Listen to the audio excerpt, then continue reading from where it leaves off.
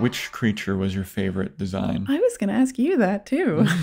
Beat you to it. I liked so many of the creatures in this, but the Ozoku really creeped me out, especially when they seemed to be causing Asuna to have some sleep paralysis. Yeah, the bone monsters. And also, why wasn't that explored more? They only used that ability like once. Yeah. That seems like a way more effective ability. Like they take her away and throw her in some kind of pit.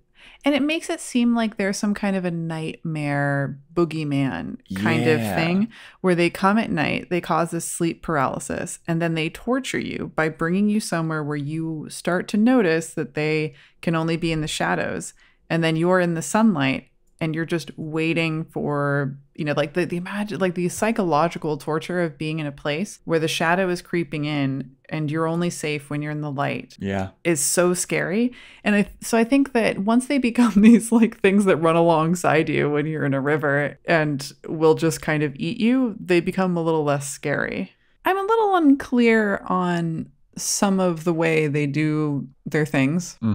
It feels like they're very hesitant about a lot of their actions. It's like they really, really want to get her, but then they'll keep her somewhere for a little while. They have so many opportunities just to kill this fucking girl.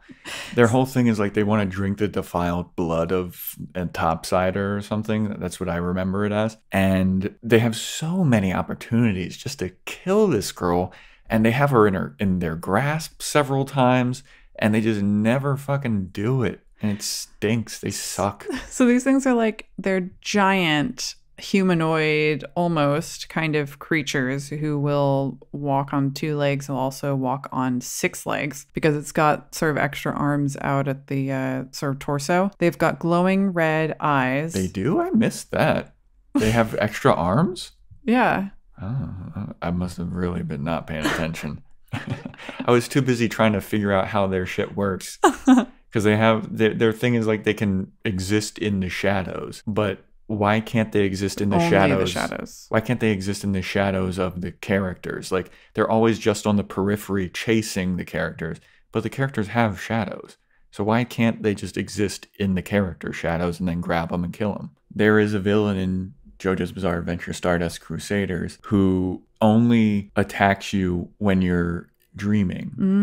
And then like it tortures this one guy in the series and it's always attacking him while he's going to sleep. So then he has the psychological thing of like, I can't go to sleep because if I go to sleep, this monster will get me. Kind of like Freddy Krueger-y. But the part that I love the most about the JoJo's Bizarre Adventure villain is when you woke up, it was very much like a dream where the guy remembered that he had a nightmare. He remembered bad shit was happening, but he couldn't exactly specify what happened, just like in like actual dreams. Right. And I thought that was really cool. And I think the Ozoku could have been that.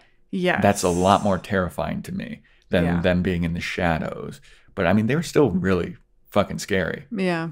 I think my favorite creature in terms of just beauty, not like the story behind them, and it plays such a small part in this movie, it doesn't really do anything. It's one of the gatekeepers that looks kind of like a deer, but it has like ribbon antlers and stuff. I was like, this looks really fucking cool. Yeah. Looked like it reminded me of Pokemon. Like as soon as it came on the screen, I was like, throw your Pokeball at it, catch that motherfucker. Like that is a cool looking creature. And that thing, its head did remind me of the forest god in Princess Mononoke. Yeah. It was based off of deer. And yeah. And I liked that Mimi booped it. Came up and like gave a little nose boop and then ran up its head. Yeah. Yeah, I thought that one was just really beautiful and really creative looking. Like it was just stunning to look at. Maybe it's just because the lighting, it was bathed in this golden light. I was just like, this is so beautiful looking. And then it was on screen for like 2-3 minutes and didn't really do anything. But still cool that looking. Moment. Yeah. Still cool. I like the idea of the God creature. I think that, you know, it's hard to say like, what does God look like? And to get something where an audience would go, okay.